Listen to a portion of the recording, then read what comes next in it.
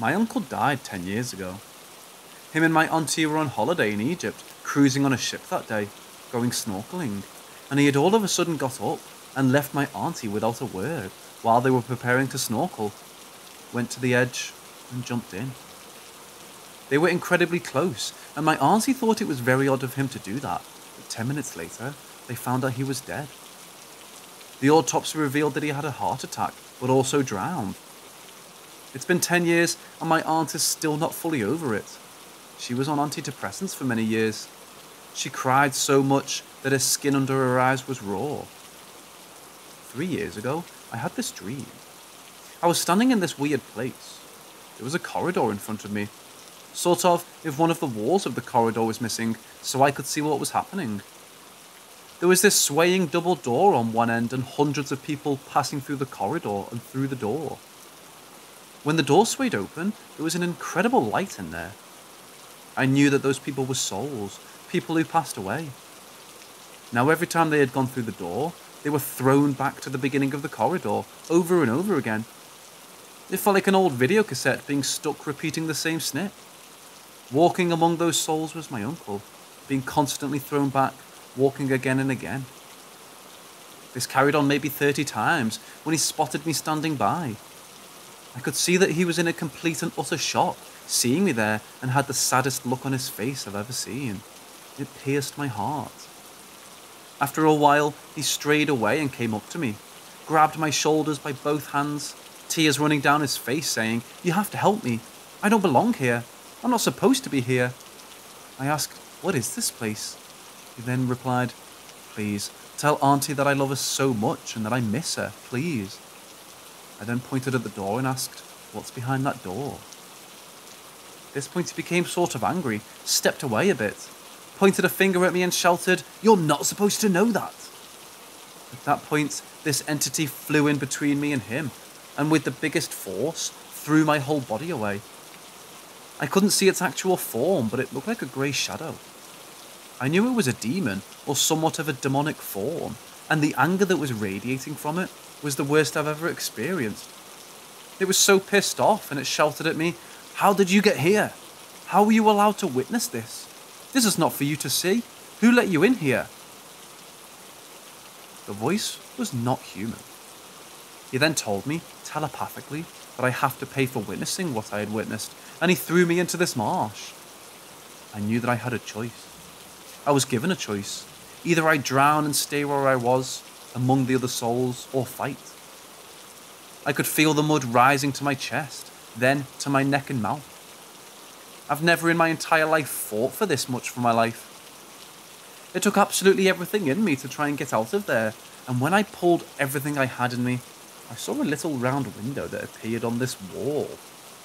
I pulled myself towards the window and squeezed through, and at that very moment, I woke up. I got an instant migraine, the biggest migraine I've ever had in my life. The pain was excruciating and ran all the way up and down the back of my head. I felt like somebody beat me with a baseball bat.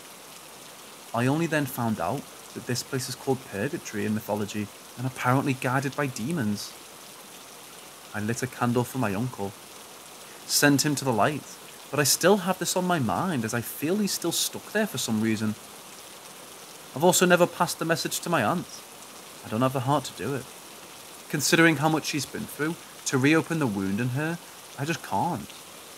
I would really appreciate any suggestions and opinions.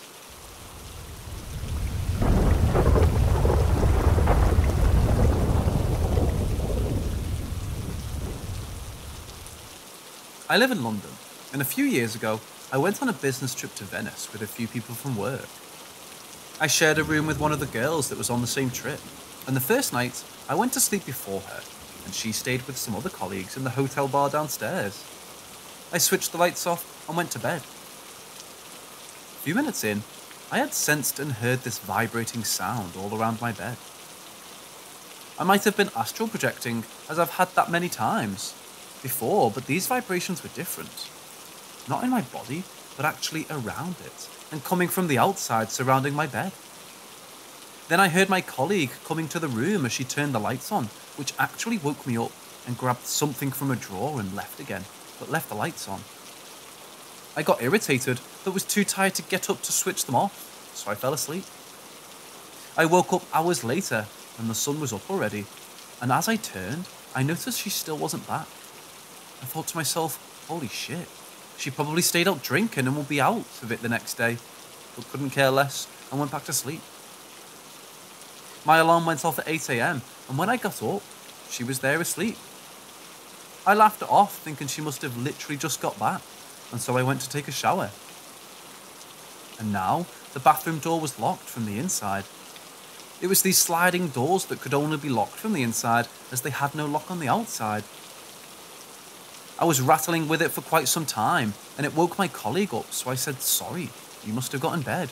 And she gave me a weird look, like, huh?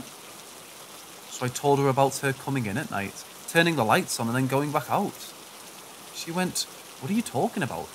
I literally came up like 20 minutes after you and went to sleep, and the lights were on, and so I thought you left them on. And I went to sleep. I was here the whole night. I mean, what the fuck? We had to use a knife to unlock the bathroom door, and were both puzzled how that could happen, as there was no chance of locking the door from the outside, as it had no knob. We then went downstairs to have a breakfast, and told this experience to the other colleagues, and none of them who slept in another room with someone else said their single beds were pushed together in the morning. But when they went to sleep, there was about a 6-foot space in between them.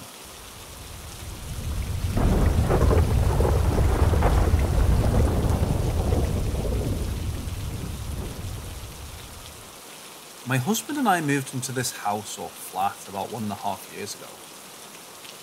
Anyway, the first day we moved in, I thought that there was something not right. The energy was just so off. I told my husband, but he just didn't pay attention to it all, as he's not into anything spiritual. The first night, I dreamt that I was in this massive warehouse. There was this blonde woman standing, looking up, and a snowflake was slowly falling from the sky and landed on her forehead. That snowflake turned into a pentagram and turned upside down. She then twisted herself, bending backwards, so her head was on the floor. And she started chasing me and screaming at me, "You can't break the devil!" She kept screaming that over and over, and I kept running through the warehouse, but kept ending up in the same spot. So basically, been running in circles. She running backwards after me. There were these hooks that you find in slaughterhouses to hook pigs on, and she wanted to hook me on one of them. I woke up so insanely drained, like never in my entire life, and my husband had a dream about people committing suicide, hanging themselves under the bridge and jumping off a bridge, and mind you, he never gets bad dreams, so he thought that was weird too. From that day on, I literally felt like there was something sucking my life out of me. I couldn't wake up in the morning. I couldn't get out of bed, even after 10 or 12 hours of sleep. I felt like I hadn't slept for months. It was getting worse and worse each day.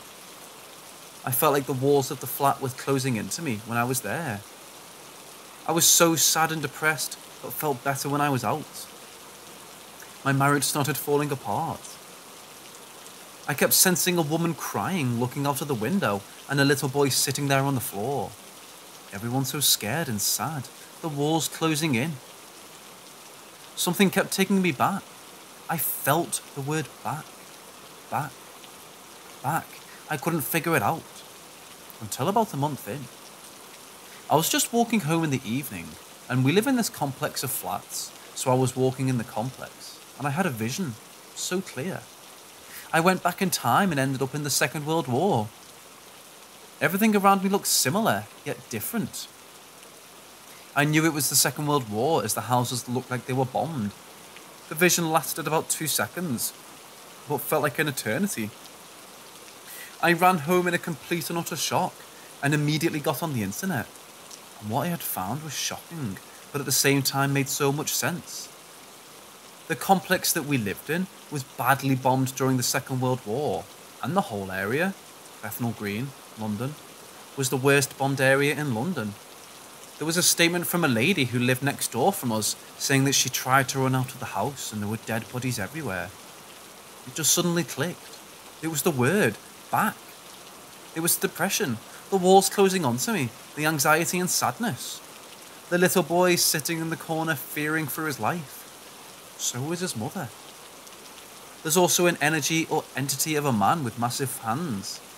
He once came to the bathroom while I was showering. The clothes that I hung started moving on their own, and then I sensed his presence, yet he wasn't staring at me, because I was naked. There was nothing sexual about it. There was just so much sadness, so much that I almost started crying. He just stood there, his head down. I couldn't see him, but sensed everything. I cleansed this place about 5 to 6 times thoroughly, with salt, white sage, opened windows, doors, and everything else. Drawers, anything that can have trapped energy, basically, while cleansing it. And lit up white candles and prayed for those who either suffered there or died, and send them to the light with love. The entire energy of the house had changed completely. So sometimes, what we perceive as evil, it might not be. It's just trying to get your attention, begging for help.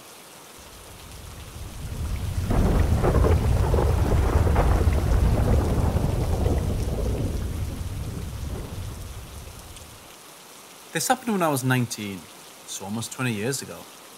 At that time, I was still living in my parents' house. My room was in the attic. My brother's room was across from me, and my parents' bedroom was downstairs. It was Wednesday night. I went to sleep, so I turned the lights off and went to bed. But as soon as I got in the bed, I stood up and turned the lights back on. Absolutely no idea why I did that. Went back to bed, sat in it and waited. Not sure how else to describe it or the way I was acting. Within a minute, it came in through the closed door. The door was behind me, but I felt it. It had completely and utterly overpowered me. I became paralyzed. I literally cannot find the right words to describe it, as nothing will ever come close. But it was the most sinister, foreboding, evil, penetrating every cell in your body. Your mind, your soul. The evilness that was coming in from it was inhuman. So profound and sickening, I really can't find the words. It was coming closer and closer. I could feel it, but couldn't look at it. I could feel my tears rolling down my face, but couldn't scream or move. At one point, it grabbed my chin and held my face straight so I couldn't turn. I felt the hand, but it wasn't a human hand. It was bigger and felt different. Then, I remember that it pushed me down by my chest. I was still sitting at that point, onto the bed, and only remember one fragment of what happened next. I lost my identity. That's the closest I could possibly describe it. I didn't know who I was, what my name was, where I was, nothing. I really don't know what went on afterwards, and whether I fought it. The next moment that I remember is that I'm sitting in bed in the same position as earlier, rocking back and forth and looking at the window in front of me. I think I lost it at that moment. I was just there, staring at the window. The sunrise came up. I saw the sun rays coming through the blinds. I heard my parents getting up and going to work, and I didn't move. I was just there, totally lost. My mum got home from work around 4, and that was the first time I managed to get up and go downstairs. She said, "Hi, you okay? You had the lights on all night." I went down on my knees and broke down. I grabbed her around her legs and cried uncontrollably. I just couldn't stop. She was so concerned and wanted to take me to the hospital, but I managed to calm down a bit. I remember my pupils were so dilated over the whole day that I literally felt scared of my own reflection. I met up with a friend later on, but she said she felt scared and uneasy in my presence. Until this day, when I go to visit my parents, I sleep in my brother's room. I don't know whether it has something to do with the actual place, or if it came specifically for me and why. Since I was a child, I've always had sensed the other realm and been very in tune and highly sensitive, but I sensed that there was more to it, like a reason why it happened, but I cannot retrieve the whole situation, no matter how much I've tried.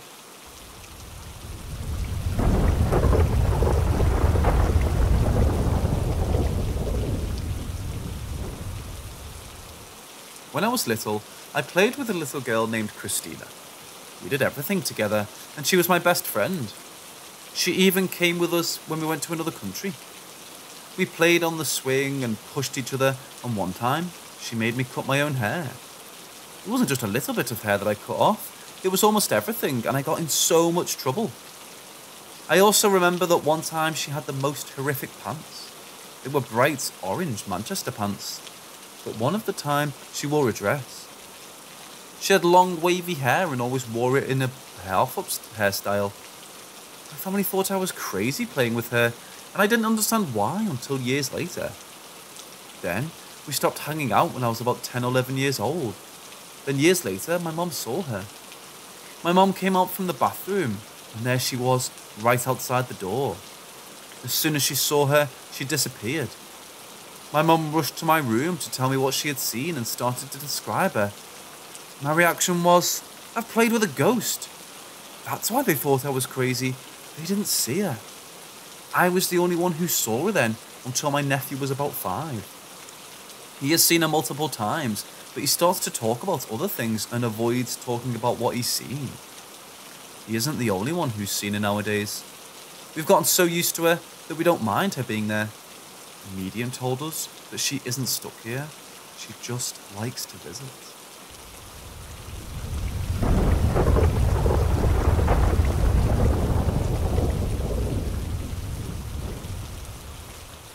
My 5-year-old son, who happens to be high-functioning autistic, has had several things happen over the years. Recently, they seem to be becoming more frequent. The first time we noticed something was when he was about 9 months old. We took a road trip and stopped off in Fall River, Massachusetts, to tour the Lizzie Borden house. While there with the tour group, my husband was holding our son, and we were the last ones to leave the parlour area. My son was looking over my husband's shoulder back into the empty room and started laughing, clapping, and waving at the empty room.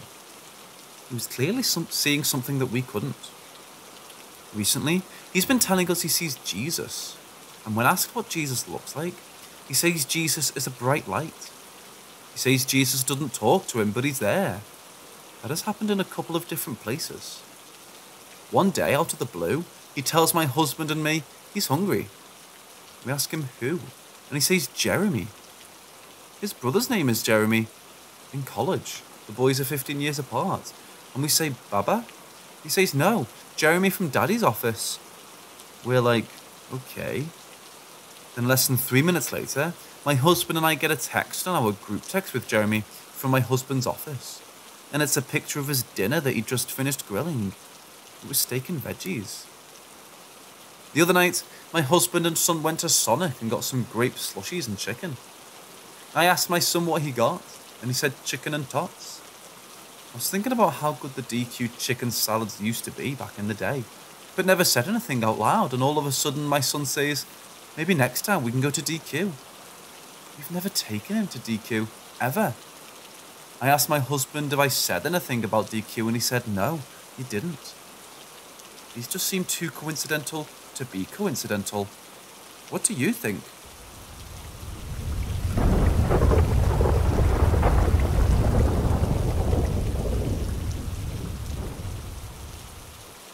When I was about 12 to 14, I used to see this white orb in my room at my parents' house. I would always see it at the start of the floor and shoot up into the ceiling. My mum was on the second floor. Now, I don't believe in ghosts or paranormal stuff, and I've always tried to figure out ways to explain it. I used to think that because my eyes were playing tricks on me, since my room was always dark. That all changed when my cousin from out of town came and was spending the night. As soon as I opened the door to my room to show her, she asked me, what was that white orb? After a while, I stopped seeing it. Since then, a lot has happened. I've moved out, then back in, then back out again, and now due to COVID, I had to move back and it's no longer my room. During a summer when I was 14, I used to have an urge to check the kitchen for anything.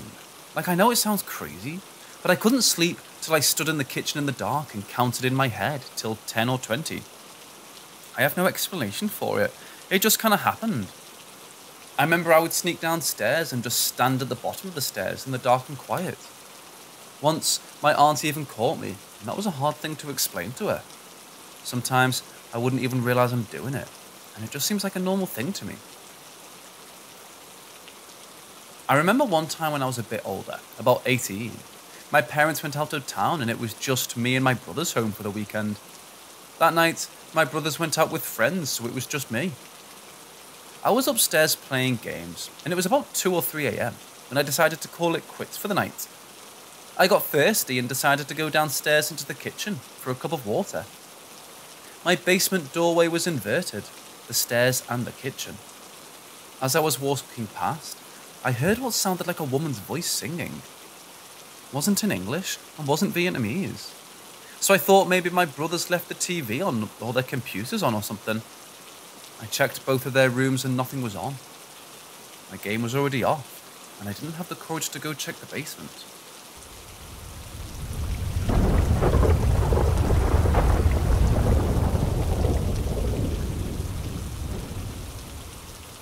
I was in my 30s when this happened.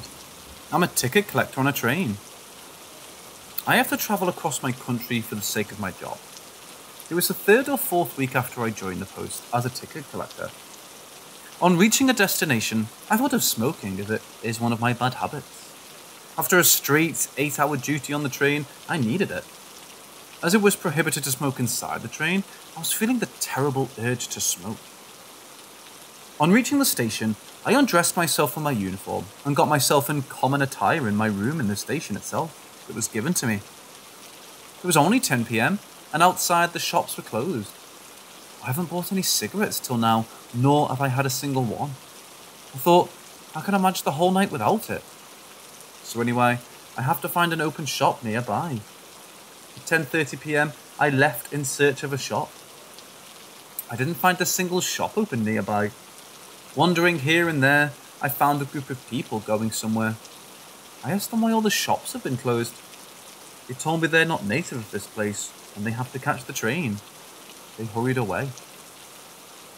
After walking for another 30 minutes in this small town, I got tired, but don't know why I don't give up. Maybe it's my addiction to smoking. After some time, I felt like where I will get my stuff. I know it, and the roads are signalling me the right path. I didn't find a single shop in the town or village. I came much further walking from the station, nearly 5 to 6 kilometers. Now at least I've decided to return to my room in the station. I have to return home early in the morning by the same train I had come here. I felt extremely tired and I had to walk another 5 to 6 kilometers going back. On returning, I found an elderly couple with their children and a bag of luggage with them. They surely will be going to the station, I thought, and I should also join them, helping them with their bags, and the walk will be less boring. Their company will also be less frightened of robbers or thieves. Introducing myself was easy, and they didn't show any discomfort while introducing themselves. They told me where they're from and where they're going. The man told me that this was his in-laws' house, and they're returning home. Their train was at 3:45 a.m, and now it was 2 a.m. I noticed my watch and my black and white keypad mobile, and noted that I had walked almost 3 to 4 hours continuously for a single puff of a cigarette. It was 3 a.m. when I reached the station. The station asked me where I was. As I was new in this job, I feel hesitant to inform you that I smoke, and it will be a red mark on my reputation. I slept for only 2 hours in my room. At 5:30 a.m, hoping to find the shop, I came out and I found 2 or 3 shops open and went there. I asked the shopkeeper why the hell all the shops were closed yesterday so early. The words that came out of his mouth totally surprised me. He said their shops were open until 2 p.m. I asked another shopkeeper their answer and it was also the same. They told me that shops near the station are open until 2. The place might be a village or a small town, but the station is a junction with thousands of passengers passing by every hour. Suddenly, my phone rang. It was from home. It was my father. He said there was bad news. My friend since my childhood was no more. I was frightened more than being downcast. I felt myself freaking cold and ran towards my room and locked myself in. I caught my train at the scheduled time and calculated my puzzled experience, i.e. the relation between the death of my best friend and last night's experience, because he was the one who always hindered me on my smoking. He always told me to stop smoking. He's always been my barrier to my smoking.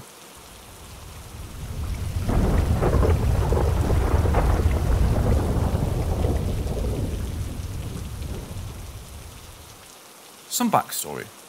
My mother has breast cancer. Not saying this to get sympathy points, just pointing it out for the story. Before our town got a cancer treatment centre at the hospital, my mother would have to travel to a city 4 hours away to get treated. At times, this would be 3 days.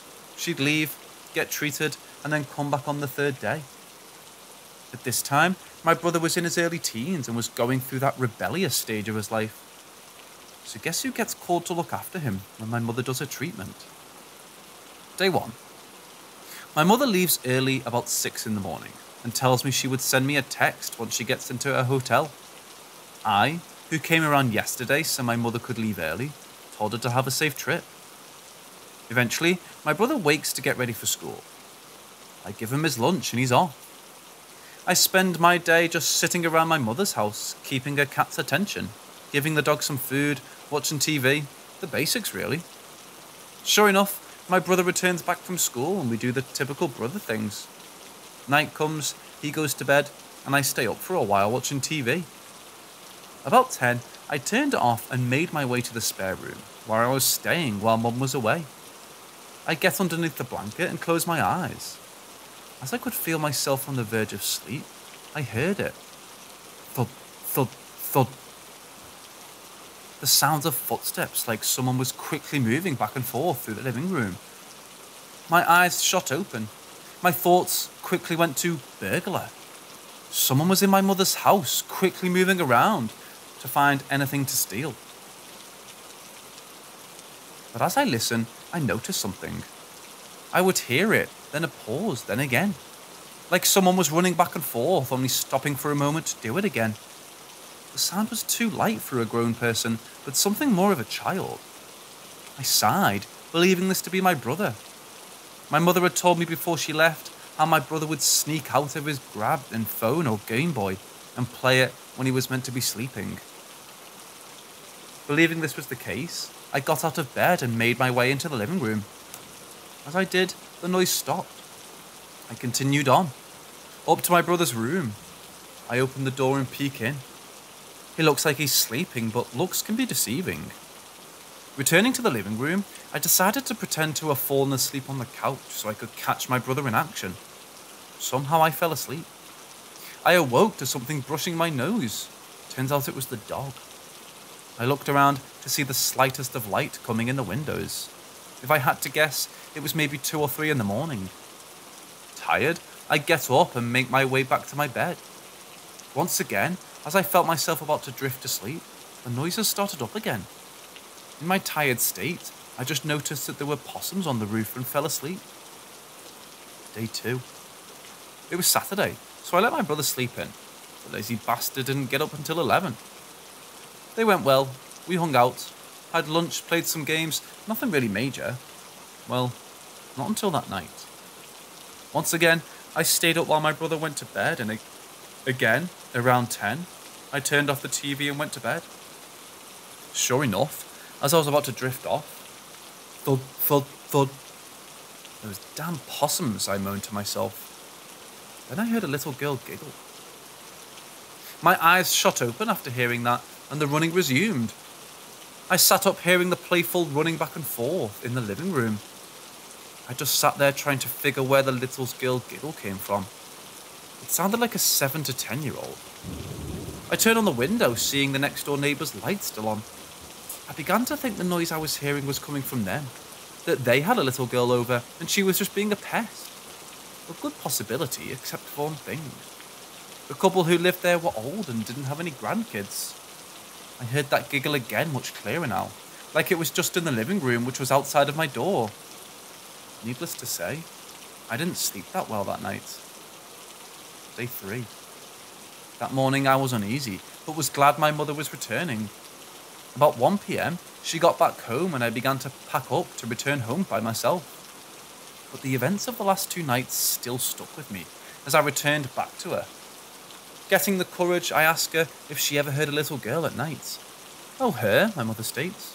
Yeah, she's quite a mischievous one, isn't she? I just smiled and left. I spent other nights there looking after my brother, but never heard from her again. And when my mother moved to another house, with another ghost.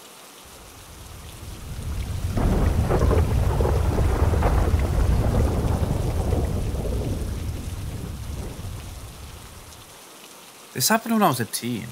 I'm 26 years old now.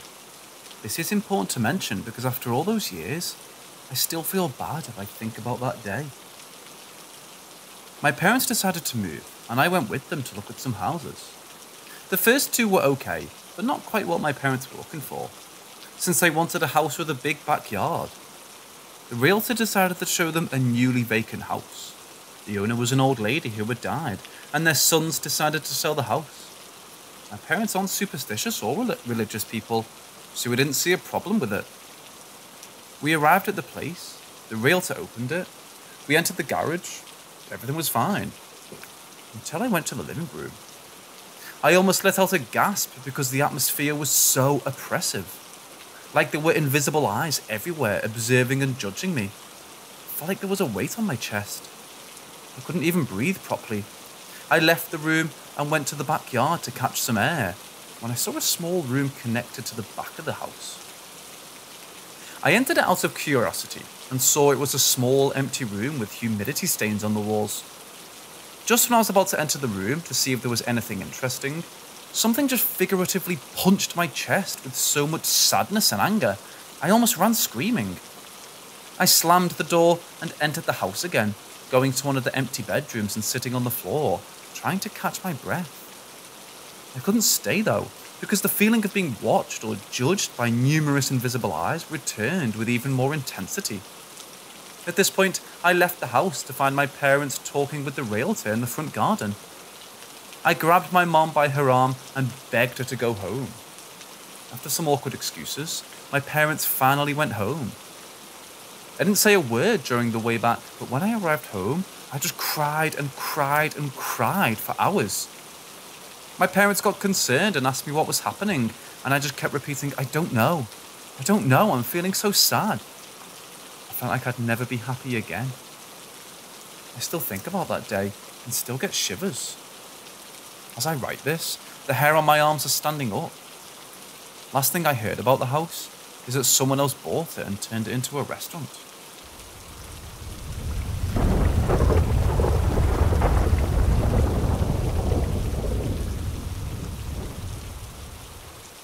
Long time ago, my mother at random and rare times would go on these drives. Her definition of a drive sometimes meant going from a town over an hour away to visiting a state over. And I would sometimes join her on these trips when she called, because, I've nothing better to do. This happened on one of these many trips. We were returning back to our town that we both lived in. It was in the afternoon, 2, maybe 3. And the weather throughout the day was fairly good with some clouds. We were going through a town where I used to go to school, where she turned to me and asked if it was alright we took a detour to check her then boyfriend's place and animals. I know these roads, so I just shrugged and said, sure. It was a 15-minute detour after all. So she turned off the main road and down a road I knew all too well. As I said, I used to go to school in the town we just passed, and this road we were currently on was the road my bus would take. And after all those years, I still knew the road. I knew every corner, every bump, every hill. The road itself was somewhat small, enough room for 2 cars to drive on with ease. Anything bigger, well, someone was driving on the curve. So here we were on the same road I took when I went to school. The same road I dreaded so many times. As we made our way down the road, I turned to ahead of us, and in the direction we were going was a figure. From the distance we were at, I could see that it was a man, but more importantly, a farmer. If you could imagine the stereotype of what a farmer would look like, you'd be close to what he looked like. The wide brim hat, overalls, boots. As we got closer, I could see more detail about him, and more red flags were just going off in my head. I could see the white hair, the colour of the flannel shirt, him having one of the straps of the overalls off. However, he just looked off. His clothes looked like something from the 60s or 70s. And second, he seemed to be oblivious to us. I thought he would turn to look at us or just walk slightly off the road to give us room, but he didn't. Soon, we were only mere feet away and I was focused on him. And as we passed him, my eyes followed him, and as soon as he reached the side passenger window where I was at, he vanished. Completely evaporated right in front of me. I turned so hard to look behind me that I would have given myself whiplash. I was looking to see where he went. All I saw was the road, a single tree, and the fence line to paddocks. No farmer anywhere. As I stare, questioning my sanity, I hear, "You saw him too?" I turned to my mother, asking if she saw a farmer. She responded with a yes. I then described what he looked like, and again she confirmed it. She saw the same person as I did, and I saw him vanish into thin air. Like I said, I've been on that road many times, before and after this event, and I've never seen him again. This was not my first time seeing a ghostly person, and if anyone's interested, I can retell some of those here of the many times my mother lived in a house, with an extra person also living there.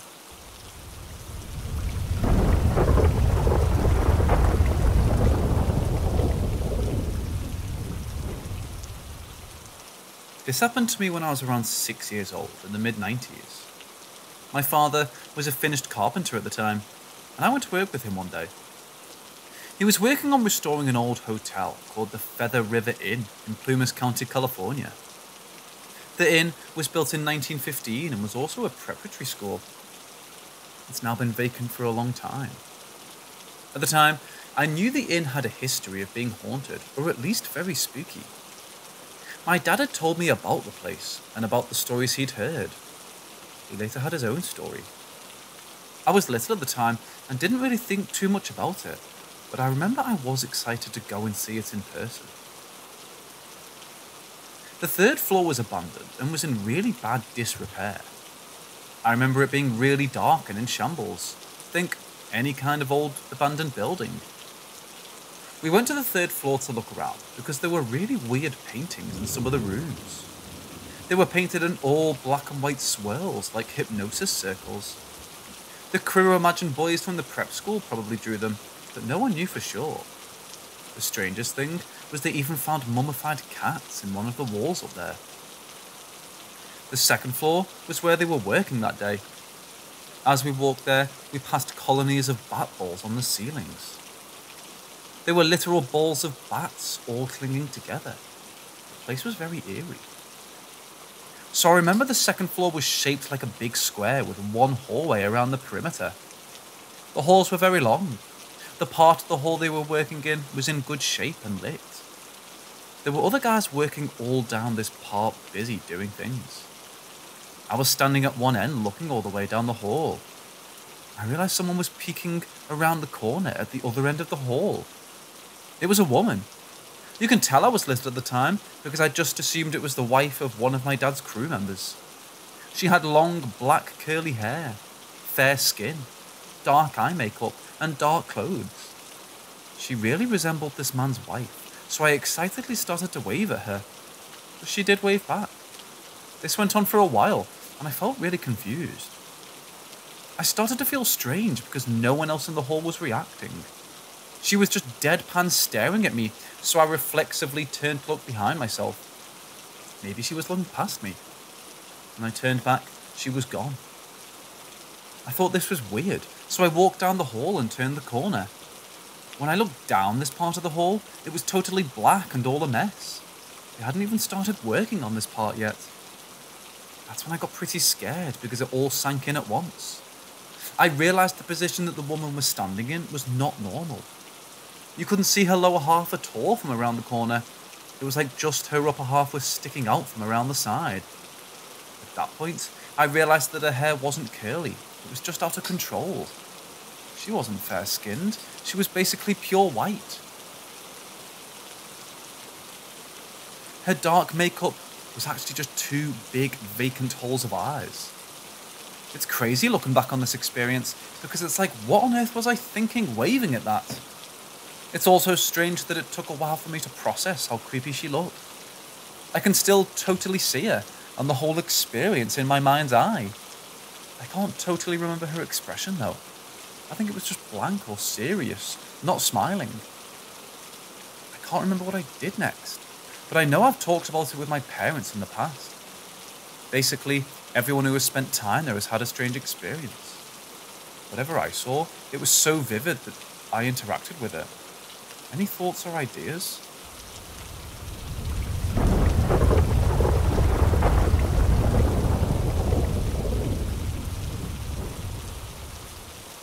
About a year ago, I was in a very dark place, spiritually and emotionally. I rarely prayed.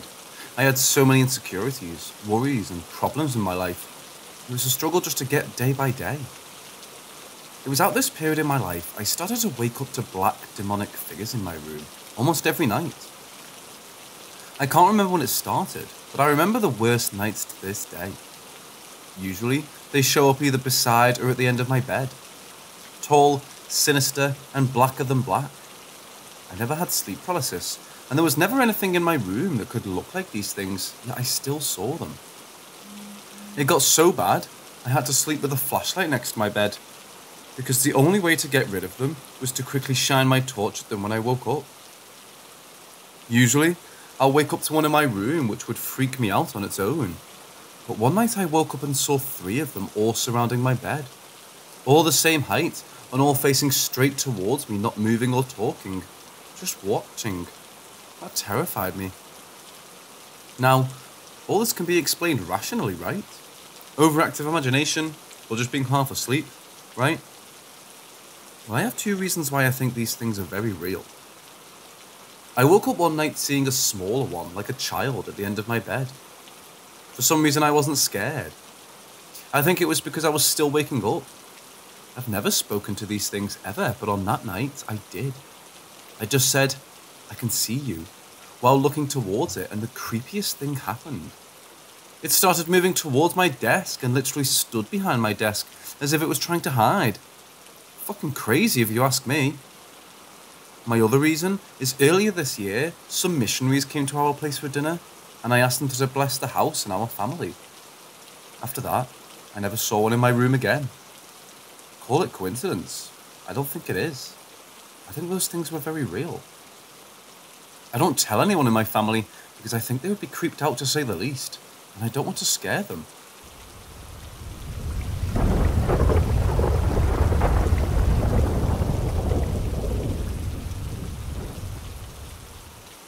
When I first got with my girlfriend, she told me about a weird experience she and a friend had in Swansea, South Wales. She explained that she had seen a weird flock of shapes flying around the bay, just above the surface of the water. She firmly denied all of my suggestions as to what they could be. What about birds? No. What about flying fish? No. The shadows of birds? No. There are a lot of kite flyers down on the bay. Was it the shadow of a complex kite? No. We discussed it for a bit and then moved on to other things. I thought nothing of it for another few years. Then one day, I'm down on the bay with a friend of mine. It's a bright, sunny afternoon. Swansea Bay has a large set of double-height concrete stairs that follow along the coastline for half a mile or so, like amphitheatre seating. We were sitting on them chatting and looking out to sea, when my friend pointed out to the shallows. The sea was probably a couple of 100 feet away, and said, "What the fuck is that?" I followed the direction she was pointing and saw a formation of a diamond-shaped objects. There were probably 8 to 12 of them, each around a foot or a foot and a half, perhaps a bit bigger. They were translucent black, like smoked glass. They flew in a grid-like formation, moving as one object, with the occasional sliding shift from one position to another, always maintaining tessellation. They flew fast and sporadically, mechanically, and I'd guess intelligently, zipping directly from one spot to another and stopping, hovering for a second and then zipping to another spot. While visible, they would stay a couple of feet to 6 inches above the ocean surface. Every now and then, they would seem to merge with the surface of the water and re-emerge somewhere nearby. They would zip over the surf where it was only an inch or 2 deep. On one occasion, they were right next to a guy walking his dog by the water's edge. The dude and his dog didn't react in any way. I have to assume they weren't visible to them. They never went past the edge of the sand. This lasted a good 5 minutes or so before they merged with the surface again and never came back. Every time I go down to the bay, I keep a lookout for them, as obviously it's a recurring phenomenon. I've never even heard of anything similar to this, so I've no frame or reference or any way of categorizing the experience. I really hope someone here has seen or heard of something similar. I probably still think about it a few times a week.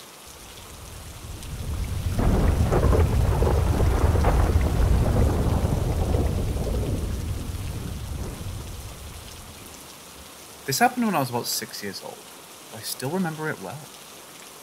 Like many kids that age, I was scared of the dark, so I often moved to lie with my head in the bed's foot end, as it allowed me to peek out the door and into the living room, where my parents usually watched TV after tugging me in. This particular night was no different. It was dark and quiet when I woke up. My parents must have gone to bed. Then I saw a slender woman who looked to be no older than 30.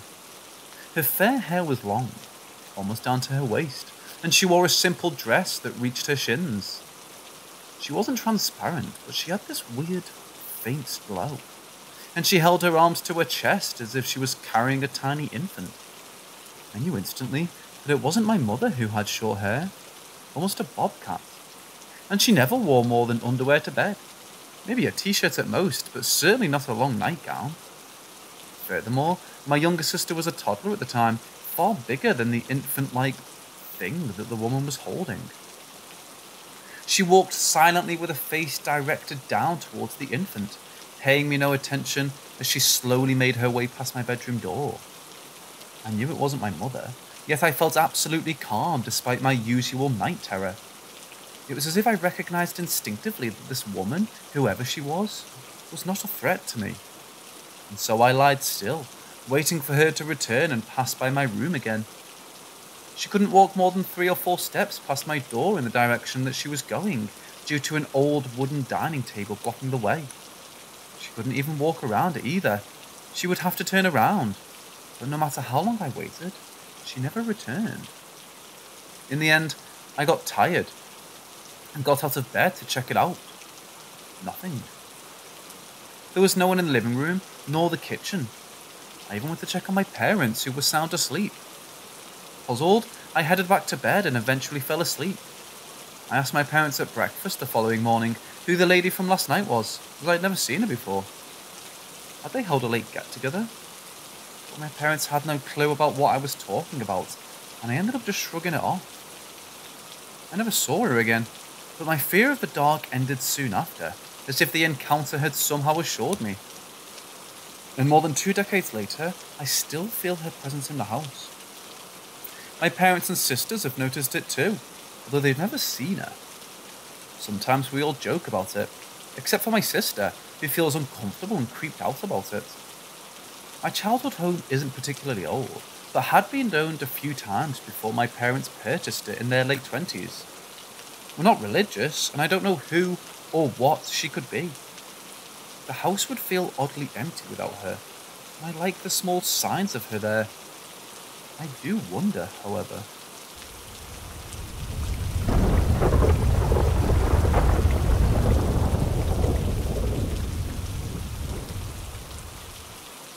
So me and my family, mother, father and sister, all moved into our house 7 years ago. Now it was a council house, and the last tenants got kicked out for general bad behaviour. And basically, since the start, the house has always had odd things going on, but nothing harmful or annoying. There were the more stereotypical things like extremely cold spots and odd smells that we could never find the source of. The funny thing is my sister joked about the ghosts the whole time. Then stuff would go missing for lengthy periods of time and then just kind of appear in a very obvious place, like days or even weeks later. For me, it was a PlayStation controller that disappeared for like a week and then was just on my bed one day. And for my sister, it was a necklace that was gone for a good few weeks. Then she saw it on a bedside lamp when she came home from work. funny story about one of the more recent happenings too. So my sister came to me asking if I had been in her room. She had heard footsteps and just felt like someone had been in there. I was just playing a game the whole time, and she went to bed. Now the next day, I spent most of my time in my room, but apparently in the living room, my mum saw a girl or a woman just walk out of the room, and it freaked her out. But at the time, she only told my sister. That night, I was in bed watching YouTube when I could smell hair. Like when you're lying behind someone and their hair is in your face. It was so weird. So I started looking around and could just feel like someone was watching me from the foot of my bed. No one was there at all from what I could see, but I just knew someone was there. Eventually I got tired and went to sleep facing the wall. The next day, I was told about the thing with my mum, and then my dad chimes in saying he'd been awake all night thinking someone was in the house. But those are probably the more spooky things. Most of the time now it's cold spots, shadow people, things in the corner of the eye and just feelings of presence. The really funny thing is that the house next door is really unlucky, as in the last 3 tenants have had horrible shit happen to them. First guy we know of killed himself. Not sure how, just a rumour from neighbours. Next guy was killed by a drug dealer and his dog. Mum came back from work and saw a massive crime scene and shit. Was questioned about it if she knew him and stuff. Found out about it later from his wife while she was leaving. Horrible stuff. And our current neighbour lost one of his legs while living there. Not sure how. He is quite an older man too, so it's quite horrible.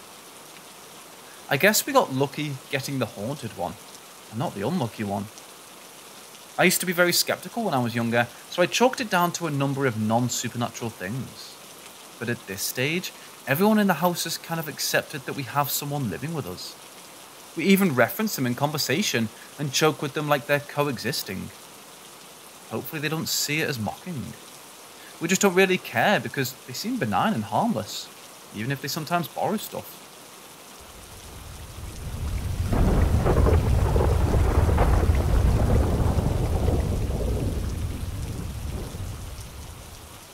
So for setting, this story took place when I was around 3 or 4.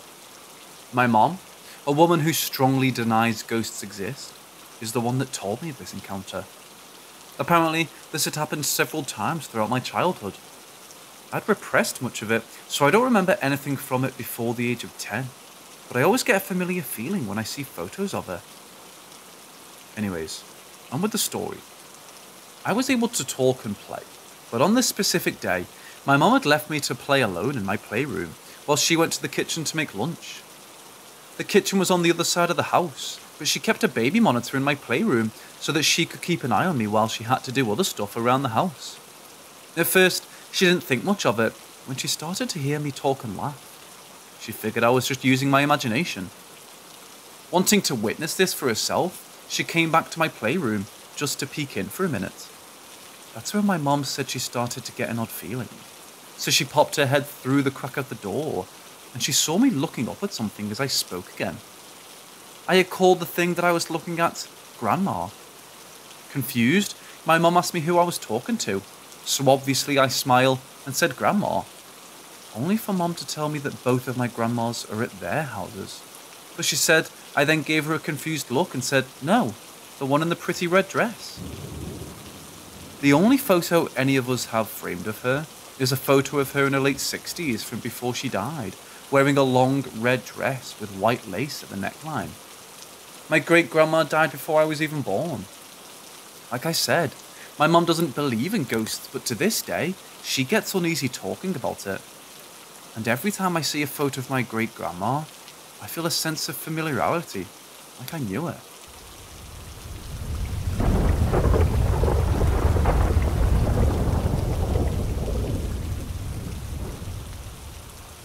My name is Nancy Poitou. A colleague referred this case to me. In this case, there was an apartment building where there was a mother and daughter who lived in a loft. The daughter woke up one night to see a black man standing over her bed. The little girl's mother told her therapist, who told her about me, and she told the apartment manager. The therapist gave her client my contact information and she passed it on to the apartment manager. By this time, the mother and daughter had both moved out. Oddly enough, the date I was asked to do my ghost busting thing landed on Halloween. I asked a friend of mine to come with me, as I usually do someone who's intuitive and spiritual to do with this with particular ghost busting events. The apartment manager had done some research and discovered that the building was very old, and many years ago it was a courthouse and jail. I appreciate any information that I'm given about the place I'm investigating, because I'm not out to prove anything to anyone. I just want to help the people who live there and the ghost or ghosts, as in this case. My friend Maria and I got there and met with the apartment manager, who took us up to the loft. When I walked in, I quickly realised it wasn't just one ghost, but closer to a dozen, which surprised me. I said this to the apartment manager and asked if she wanted to say. Her response was something like, "Oh, hell no." I laughed and she took off. I was taught to never ever be afraid in these situations. If the entities are negative, they will feed off fear. When I go to do ghost busting, my intention is to help all those living and dead to find peace. I find that when come in this intention and energy, I don't encounter any problems, at least not so far. So the first thing I used to do is investigate, meaning walking around the property in an altered state and see what I pick up while my friend does the same. She agreed there were more than one and probably a dozen ghosts inhabiting the space. What I saw in my mind's eye was that we used to be called hobos. Hobos were men who were homeless, especially during the Great Depression, and who rode the railroads by covertly hitching a ride in the 30s and 40s. As a young girl, I remember warnings from my mother to stay away from the railroad tracks. I didn't understand why at the time, but my mother, who lived through the Great Depression as a young girl, knew about hobos. Just like today's homeless, there are some who can present a danger. I much later realised Mom wanted me to avoid hobos. One definition of hobo is a migrant worker or homeless vagrant, especially one who is impoverished. The term originated in the western, probably northwestern United States around 1890. Unlike a tramp, who works when only forced to, and a bum, who does no work at all, a hobo is a travelling worker. Along with the dozen or so hobo ghosts in the former jail, was also a policeman. I could see the jail cell and the hobos in the policeman all talking, telling stories and joking. I was surprised to find that it did not seem like a prisoner-guard relationship I would normally expect. It seemed more friendly and informal almost, like the guard was there to supervise rather than guard dangerous prisoners. Because the dozen or so hobos were earthbound spirits, it occurred to me that although possible, it was unlikely that they all died there. The apartment manager, who did some research, did not mention any events that would have resulted in them all dying there at the same time. But for some reason, it seemed to me they came back. Perhaps because it was a friendly, warm environment in what must have been some pretty depressing lives. Many years later, I learned that back in the 30s and 40s, police departments would open their jails for these hobos to have a warm place to sleep and a meal. I didn't know this at the time I was visiting this loft, which is why I was somewhat confused by the energy of the relationship being so friendly. Once I determine what's going on in a location, I then attempt to communicate with the ghosts or earthbound spirits. Until I'm shown otherwise or experience otherwise, I assume that the souls that are stuck in a place between our physical plane and the next, which ghosts or earthbound spirits. An earthbound spirit is a soul that has died and in some cases doesn't know that they have died. Sometimes earthbound spirits have died under very traumatic circumstances.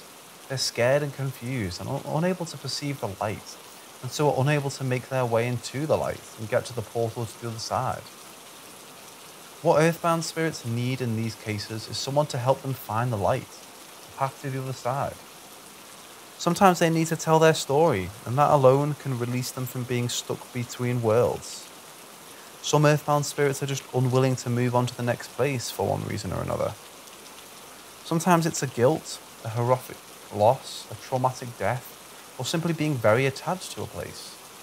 Souls don't always stay at the place where they died. They sometimes go back to a place where they have good memories or where an important life event, or good or bad, happened. This was my conclusion about the hobos. The energy felt camaraderie and acceptance. My next step is to go into an altered state to communicate with the ghosts. There seems to be no reason other than the camaraderie and positive feelings they had about each other, and the location that drew them back here and was keeping them there. My friend Maria did a ritual to open a portal. I lay down on the cement floor and went into an altered state. I think of it as entering into their space. I think they telepathically know I'm there to help because I usually encounter very little resistance. I communicated with the policeman, who was wearing an old-fashioned police uniform, with the kind of hat that was flat on top with multiple straight edges around it and a shiny brim in front. I mentally explained that they seemed stuck there and told the policeman that I was there to help them move on.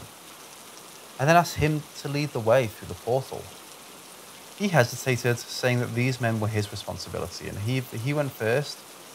He was not sure they would all follow him. So I said okay, and have them go through the portal first, so you can make sure that they all go through before you step through. So the policeman told the hobos to line up. I was surprised that they were so compliant and got on a single file line, each one putting his right hand on the shoulder of the person in front of him. I mentally asked them to look for the light and directed their attention to when Maria opened the portal. I said it may look small at first, but keep your eyes on the light and it will get closer and closer. And so, in a line, they began to walk through the portal, and lastly, I saw the policeman follow. It's at that point that the spirit guides and loved ones of the earthbound spirits can then take over, guide them into the afterlife. Having been a hospice volunteer, I've seen people have deathbed visions where guides and relatives who have passed on before them come to get them. But sometimes in the case of the earthbound spirits, their vibration is too low for them to see the light. Spirit guides, friends and relatives. That's where the need for someone like me comes in, so that I can get them to a point where they can now see the spirits who are there or at the portal.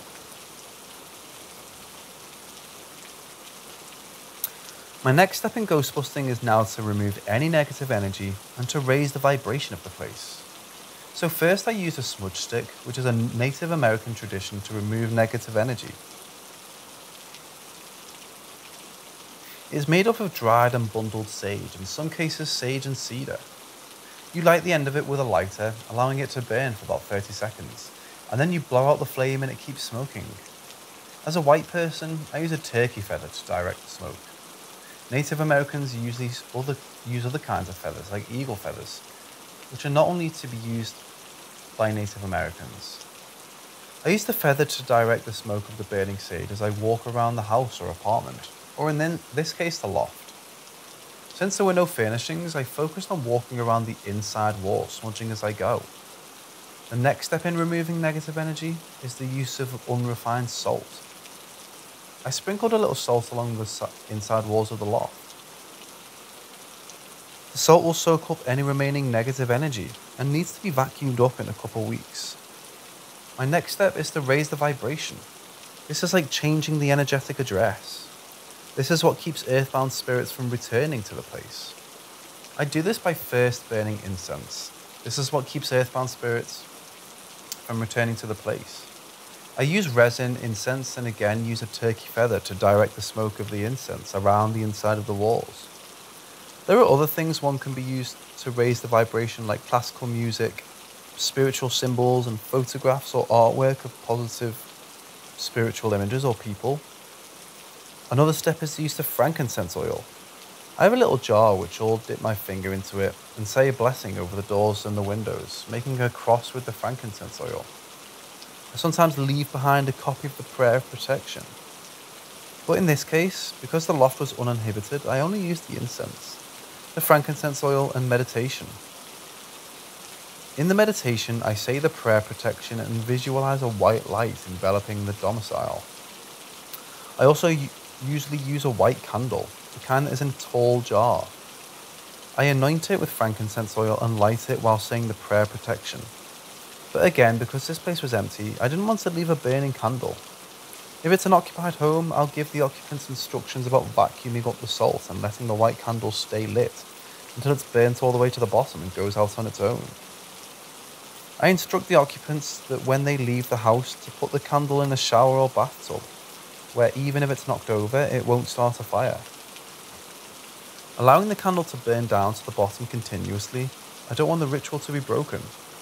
So rather than have it broken, I didn't in this case use a white candle. Marie and I did the meditation. The more people who join in, the more power it has. So when there is an occupant, I will also involve them in the meditation. When I do a ghost busting session like this, I offer a money back guarantee. The reason I do this is because I want to know if what I'm doing is working or not. And as I said in the beginning, my intention is to help both living and dead, and if I haven't been able to help them, I don't think they should have to pay for it. The next day, I spoke with the apartment manager and told her what had gone on and what I discovered. I told her about the money back guarantee, and if there were any more problems to please call me. She assured me that she would. It's been years and I haven't heard from her, so I wouldn't say it was a success. I couldn't think of a better way to spend Halloween than just do some real life ghost hunting.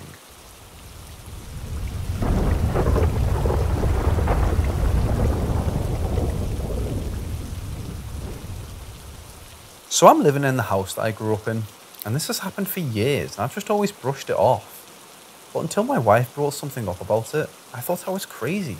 So the house is a 2-story country home, built in 1973, and it's only had 3 owners, my great-grandfather, my mother, and myself. So no way is there a fact that someone who we didn't know passed away there.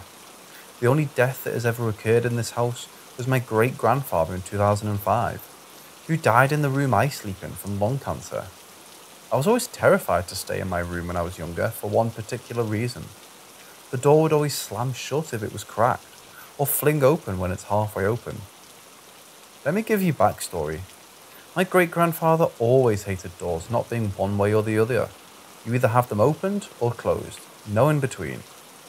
I barely knew the man, so I couldn't tell you why this is. So I feel as if it's him doing this, but I couldn't be sure. Another weird thing is that a main air duct is located behind one certain door in the main hall that lets much of the heat, or AC, in. Constantly opens as if someone wants to use the heat or AC they're paying for. And this will happen at random, if it's on or off, day or night. And the weird thing is, it doesn't just fling open. My wife and I have both observed the doorknob turn and open, as if someone's opening it.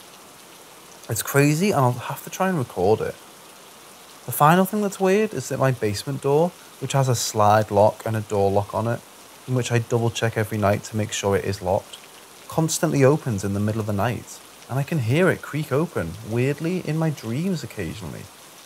I see him in my dreams, but I have no idea what's causing all of this.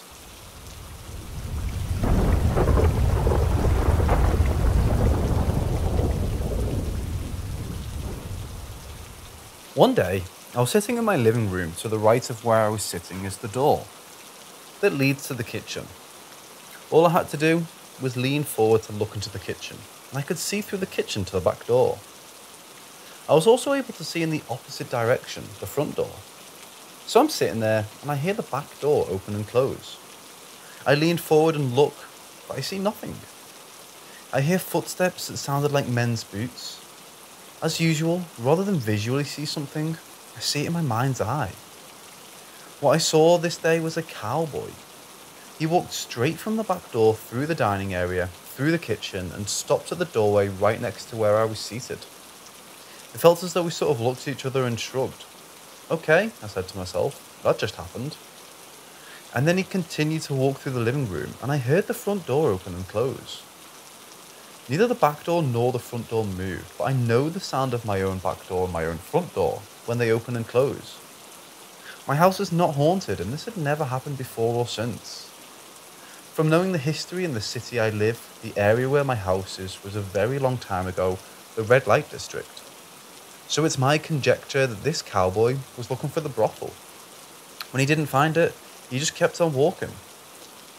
It seemed obvious to me, or it felt to me like he could see my house, and he could see me and was somewhat confused as I was in the moment. I was taught to never be afraid of ghosts. Because if they were negative entities, they would feed off the fear. I've never been afraid, startled maybe, but never afraid. So this was just one of those things that happened. That was interesting, but I was not the least bit frightened or upset. It was just a day where a spirit walked through my house, looking for the brothel.